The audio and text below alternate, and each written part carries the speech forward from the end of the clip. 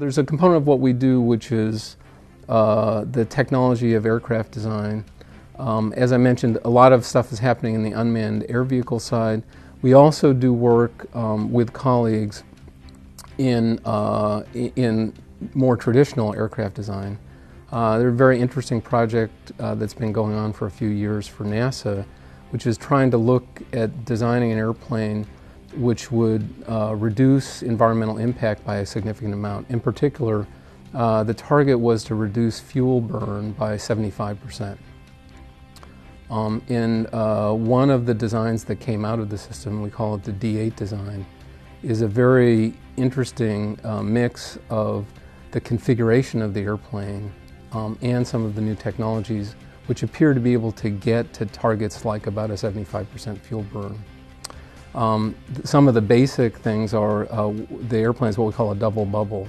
So as you may know, the aircraft fuselages are typically cylinders. And the reason why you do that is because that's the most efficient shape to hold the pressure. The pressure inside of an airplane normally has to be greater than the pressure outside. So that pressure vessel is structurally efficient if it's a tube.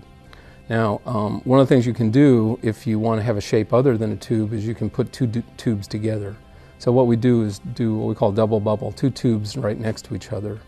That gives you essentially a wide body interior, a two-aisle interior, but doesn't have to be that large. So you don't have to get the full big circumference. So it's more efficient that way. What we then do is use the fuselage itself as a lifting surface, so that becomes part of the wing. We slow the airplane down a little bit. It turns out that the Mach numbers we typically fly in commercial airplanes now, around 0.8, are such that you start to exceed the speed of sound at certain places over the wing. In the way that gives you a lot of drag. The way we traditionally fix that is by sweeping the wings. So most jet aircraft today have swept wings. If you slow down from Mach 0.80 to about 0.76, 0.74, you actually don't have to sweep the wings. By not sweeping the wings, you can have a much more structurally and aerodynamically efficient wing. So it would have a long, slender wing, fly slightly slower. Now, of course, there's questions about is it a big deal to fly slower? In some of the studies we've done, it indicates, because if you really look at what the time difference would be over a typical flight, it's really not that significant, but because today we spend a lot of time in the airplane taxiing out due to air traffic control delays and whatever. So slowing down a few tenths of Mach number really would only change, for example, a typical domestic US flight by about 10 minutes. So if you can get a significant improvement in fuel efficiency and reduction in environmental impact, we think that that might be very attractive in the future. Another thing that's done in this aircraft design is we mount the engines in the tail. And what that does, that actually, in a very clever way. So what happens is the front of the fuselage actually becomes the inlet for the engines. On a typical surface, the air near the surface on a fuselage or something like that will start to slow down and become turbulent. It's what we call a turbulent boundary layer. When the airplane's gone by, that's left as turbulence in the atmosphere, which is essentially drag. So the airplane flying through that created that turbulence. What we do in this design is, instead of having the air just go out as drag, it goes into the engine. And that has two benefits. It turns out that normally at the typical flight speeds we have, you have to slow the air down before it goes into the engine in a typical engine inlet.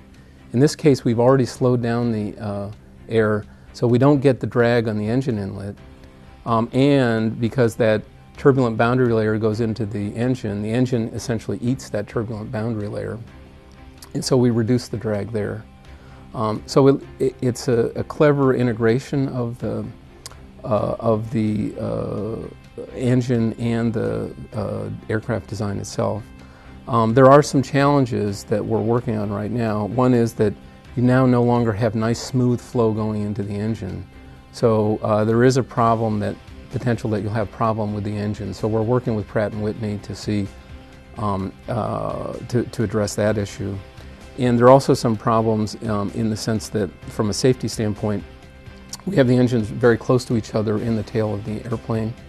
If you were to have a failure of the engine, what we call uncontained engine failure, so a part basically flies out, the concern is because the engines are so close to each other that the part from one engine might damage the other engine and you would lose several engines at the same time, which of course would be bad. So we're sort of working through those issues right now.